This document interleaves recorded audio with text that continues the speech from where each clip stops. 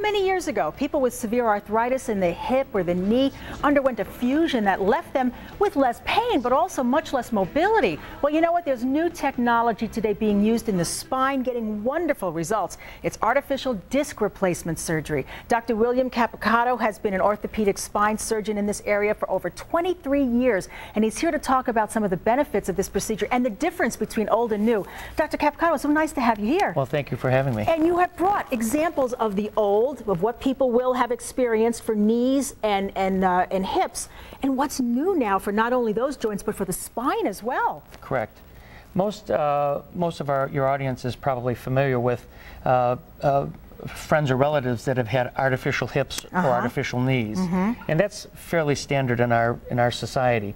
What people don't realize is that prior to having artificial hips and artificial knees, patients with painful joints would have them fused, so they were stiff. It took the pain away, but it left them with a stiff joint. Right. So very difficult for them to get through their day. With artificial hips and artificial knees, we can walk, climb stairs, get in and out of a car, sit on a sofa. Makes life much easier. Spine technology has basically lagged behind the extremities because of the difficulty of getting at the spine, to surgically getting there, and the structures around, very vital. Yes. And prior to the disc replacement evolution, which is new for us, the classic procedure to remedy severe disabling pain in the low back or in the neck was to do a fusion. Right, and we have that here. You'll see all the hardware that's involved in something like that. Correct.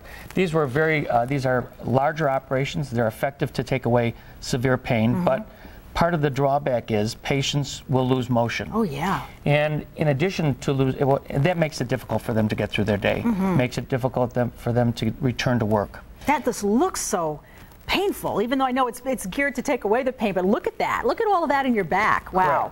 Correct. And part of the other problems with fusions are that it causes the discs next to the fusion to take up extra stress. Yeah. So that may lead to another operation 4 or 5 years after the first operation.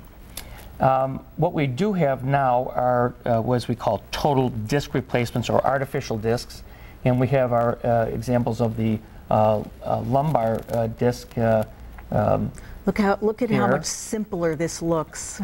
And this is a very focused operation. And we do these operations as a team, generally with the low back, with the vascular surgeon and the spine surgeon.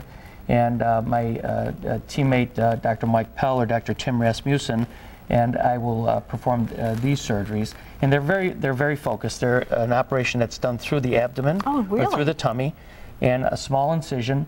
To replace one disc takes about an hour. No kidding. The hospitalization time is much less than with a spinal fusion, and it does leave the patient, preserves their motion. So they're more likely to return to work. The hospital stay is less, and they can return to a more vigorous lifestyle. It just looks so much less invasive than all this hardware over here. I don't know if I can, but part of this is that it will move. It will move, yeah, you get a lot more motion with this. As I can there's movable parts here. Hopefully show to your camera.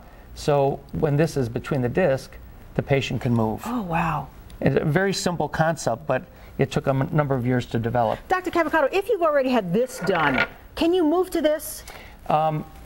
No, you cannot take apart a fusion and do a disc replacement. However, we do have the ability, in case a disc above a fusion wears out, instead of fusing the next level, now we can do a disc replacement, and we've done a number of those. And you're getting great results. Actually, we have probably the best series in the country and the largest series in the country. Our results are better than the FDA trial, which is quite notable. And I attribute that to basically work as a team, and it's a very focused operation. What might eventually cause something like this? Could it be arthritis?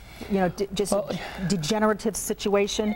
That's one of usually it has to do with a trauma, and then patients live with disabling pain for a number of months or perhaps a number of years before they come to surgery. They've gone through the entire gamut of conservative care. They've went a number of months with pain or perhaps years. They've tried physical therapy or chiropractic.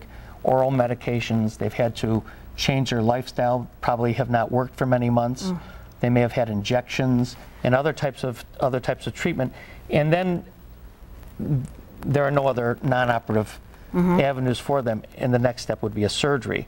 The classical alternative would be to do a fusion. The newer alternative is to do a disc replacement, which I've been in practice for 23 years, and I would state that this is probably the largest and most important advance that we've had in spine surgery. It must be such a gratifying surgery once, you know, when you're finished and you see how your patient is moving exciting. And how they haven't, you know, can tell you that they haven't had relief like that, probably, that they can even remember in their life. Yes, it's very exciting. A lot of patients who could not return to work with a fusion can return to work. Wow. So that's very, very important.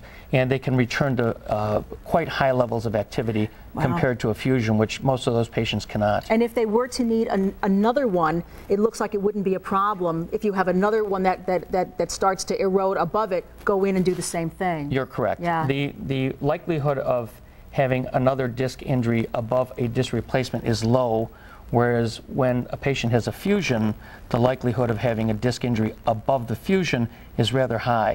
And that's why many patients will have a fusion and then 3 or 4 years later may need to add to it. Sure. The likelihood of that happening with a disc replacement is much lower. Oh, this has got to be such great news for people who have had chronic back problems for years and didn't think that there was any other alternative. Should patients contact you directly, or should they have their doctor refer them to you? Both. Either? As I said, I've been in practice for a number of years, so I do have a lot of patients refer friends and relatives to my practice. Folks, you're going to want to check this out. Dr. William Capicato, again, has been here and been in surgery in this area for over 23 years. He knows what he's doing. Artificial disc replacement is here to stay. It's getting great results. If you'd like to know more, call his office, I would say immediately, 881-0382, 1-888-325-7374. Tell the person you love about this going on right now. There's no need to live in pain if you don't have to. Go have Dr. Capicato take a look. You just might find some real relief in the year 2009. It's going to be music to a lot of people's ears, Dr. Capicato. Thanks for being here to share this with us. Well, thank you for having me. All right, everybody. Wow. Promotional consideration and images used provided by Dr. William Capicato.